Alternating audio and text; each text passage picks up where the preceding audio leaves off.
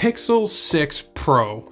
What a beast of a phone. I've had this for almost 3 weeks now, and after spending that amount of time with it, I can honestly say, without a second thought, that this is the most premium phone that Google has ever made by a huge margin. But does that make it worth buying? Because after the first impressions wear off and that honeymoon phase ends, how a phone looks or feels in your hand, it's just not important anymore. There are way more important things to consider, like how long does the battery last? Does the display get bright enough to see outdoors? Are the speakers any good? Does it stutter when I open a lot of apps?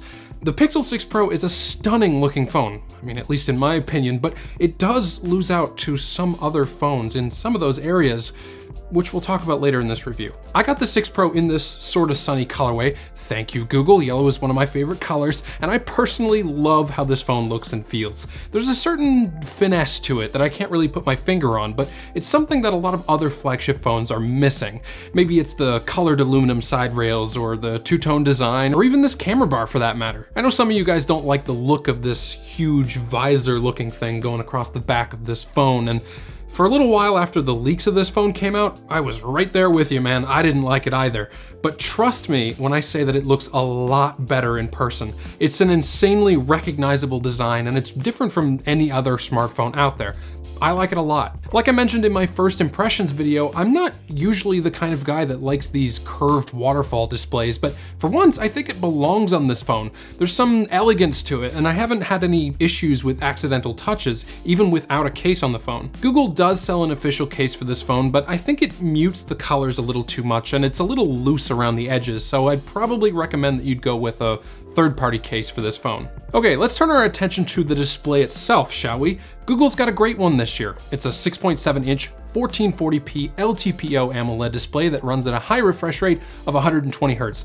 Lots of technical mumbo jumbo there, but basically what you need to know are 3 things. It's sharp, the colors are great, and it feels super smooth to use. This phone is cheaper than a lot of the other top-end phones from other manufacturers, but the display is not an area where you feel like they cut corners. The display gets bright enough for outdoor viewing, and watching any kind of media on this thing is great, whether it be a movie on Netflix or your favorite YouTubers. However, there definitely are some areas where I feel like corners were cut, and you'll run into the first one pretty quickly once you start watching something. The speakers on this phone, they're just not great. Now they are stereo speakers. There's an earpiece speaker at the top and a bottom firing one, but the one at the top is quieter and it sounds a lot more tinny, which kind of throws off the stereo imaging. Fear not, there is somewhat of a solution. If you go into the accessibility settings and audio adjustment, you can change the balance of the audio to bias a little more towards the left or right. If you hold the phone sideways with the earpiece speaker on your left, drag the dial a little to the left to fix that sound imbalance. It works like a charm. The speakers still won't sound the best, but at least the balance of them won't be off anymore. The second area where I feel like they cut corners a little is in the fingerprint reader. Now Google put one in the glass this year, and even though this is a little bit neater from a design standpoint, they opted not to go with the more expensive ultrasonic fingerprint reader found in phones like the S21 Ultra. Most of the time it's fine. It's not the fastest to unlock the phone, but it works. Most of the time. Now, there have been more than one instance that the phone just flat out refused to read my thumb though, and I'd be lying to you if I said it isn't frustrating, because it can be. It's one of my biggest gripes with this phone. On the plus side, at least when it doesn't recognize your thumb, you get a nice solid pulse of haptic feedback, because the vibration motors in this phone are A+. It's a minor thing, but it's one of those things that you really do notice that makes the phone just feel a little bit more premium. All right, now for more important stuff. In terms of how the 6 Pro feels to use every day, I've got some great news and I've got some meh news. First of all, I think Google has made some great changes to Android 12, which comes preloaded onto this phone. Their new Material You interface matches very well with the design of the phone, and there are some awesome ways to customize it. For example, these new widgets that Google designed all take their color from the wallpaper so that they match nicely. I have noticed that some of them match a little too closely, to the point where it hampers accessibility a little, but it's good for the most part. Even the drop-down menu draws its color from your wallpaper and has bigger rectangular buttons. It's a solid new aesthetic that lends itself to plenty more customization across the board, which I'm sure a lot of you will love. But there are some minor inconsistencies here and there that again are a cause for some frustration, like the fact that Google continues to slap their search bar and at-a-glance widgets on the home screen, and then they refuse to let you move it, let alone remove it. Sure, they can be helpful, I guess, but this is Android, man. We want full control over how we customize our phones. Anyway, after just a few days of using the Pixel launcher, I decided to switch to Nova Launcher and then customize that exactly how I wanted to. So not a big deal, I guess. But some things just can't be fixed by switching launchers, like how jumpy and inconsistent the auto brightness is. Most phones will slowly ramp the brightness up and down to conceal the transition and to make it less distracting. But Google's method is very bold and in your face. If you go from a light area to a dark area, the phone jumps from a bright screen to a dark one quickly and without much of a transition. It sounds fine in theory, but I find it just jumps around a lot, even if I'm not moving around much, and it's very distracting. Now, the reason I'm harping on every little thing that bugs me about this phone is because there's a lot of things that the 6 Pro does extremely well, and I'm about to gush about them for a long time. I didn't want you guys thinking I was just some Google fanboy, so I got most of my grievances out early so that we could really talk about the things that I love without being interrupted. Let's start with Google Tensor. If you guys didn't know, Google created their own custom SoC, or system on a chip, for this phone. They gave up on Snapdragon processors and, in the words of Thanos himself, said, "Fine,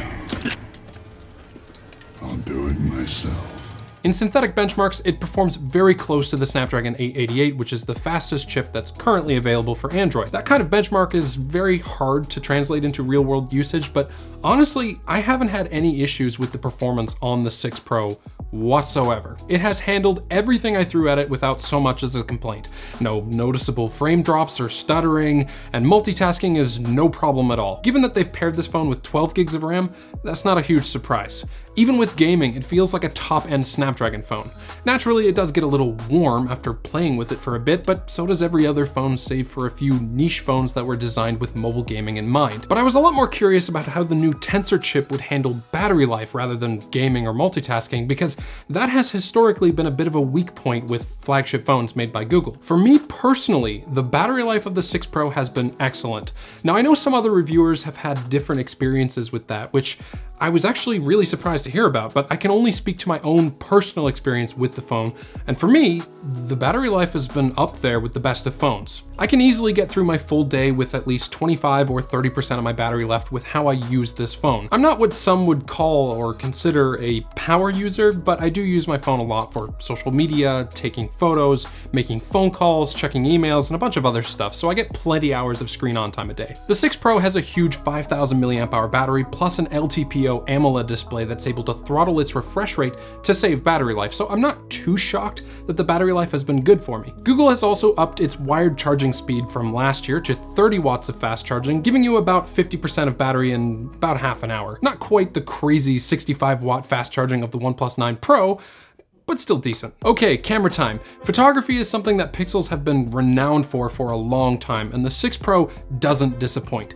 Google finally moved away from their old camera system into some new camera hardware, and the result is a noticeable improvement across the board. For one, photos coming from the new 50 megapixel wide-angle camera are sharper and more detailed. Of course, you're getting that signature pixel contrast across the frame, and as usual, I really like how Google interprets the colors in most photos. Architecture and vehicles are still my favorite things to shoot with a Pixel, and they almost always end up looking fantastic. The new 48-4x telephoto is great too, and while it's not quite the crazy 10x optical zoom of the S21 Ultra's periscoping telephoto camera, it's still very useful and has plenty of sharpness in it. You could always crop into that large sensor for an even closer shot, but it's still not quite as good as an uncropped shot with a longer focal length. I'm really not much of a selfie-taking person, but here's a few photos I took with the front-facing camera. If there's any weak point in the 6 Pro's photographic capabilities, I'd have to say it's with the ultra-wide camera. It's a 12 megapixel sensor, so it's not quite as pixel dense, but also more disappointingly, it's not really ultra-wide. At 0.7 times, it's only a little bit wider than the standard wide-angle camera, and it doesn't really capture that wow factor that ultra-wide lenses usually have. But as usual, the Pixel's magic sauce lies in the software capabilities, not hardware. Google has a slew of new features on this phone, ranging from kinda cool but a little gimmicky to very cool and actually very useful. Action Pan and long exposure are new, and they're basically opposites of each other. Action Pan lets you take a picture of a moving object and it blurs the background to make it look like it's moving fast. Long exposure makes objects look blurred while the background stays normal. I was more interested in the face unblur and magic eraser features though. With face unblur, if you have a person that's moving around a lot, Google will take secondary pictures with the ultra wide at a very high shutter speed and then stitch those two photos together so that you get some realistic natural motion blur, but the face stays sharp and unblurred. Pretty cool and useful. Magic Eraser is even cooler in my opinion. If you take a picture and it has something in it that you didn't want there, like some photobombers or an ugly trash can, you can just hit the Magic Eraser and the phone will auto-magically remove them with some content-aware fill. It's not perfect, but it does a darn good job with most things. Google also made a big deal with how improved their cameras were for video this year, but while I'm sure the quality of the video is improved from their phones in the past, it still doesn't quite hold a candle to something like the iPhone 13 that is a little inferior when it comes to photography, but is vastly superior when it comes to video. So, Pixel 6 Pro, how much does it cost and should you buy one? The 6 Pro actually undercuts most flagship phones on the market right now and sits pretty at $900. It's not cheap, don't get me wrong, but it's certainly not the $1,000 of the iPhone 13 Pro or the $1,200 that the S21 Ultra currently costs. I definitely have some minor annoyances with the Pixel 6 Pro, but for the overall package and the fact that it's cheaper than a lot of other flagships, yeah, I think it's a great phone. If it fits your needs, go for it. Hope you liked the video, thanks for watching, and as always, have a great day.